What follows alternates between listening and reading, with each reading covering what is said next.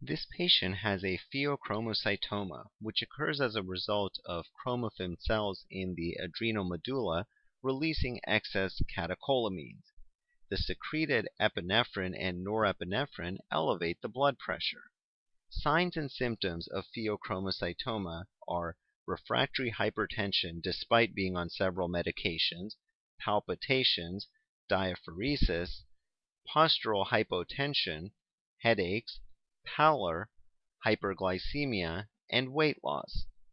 The next step is to check plasma catecholamines and their urinary byproducts.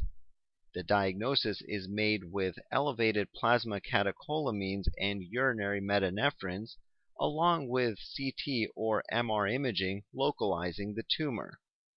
Before surgical removal of the tumor, blood pressure absolutely needs to be controlled, which helps decrease perioperative mortality.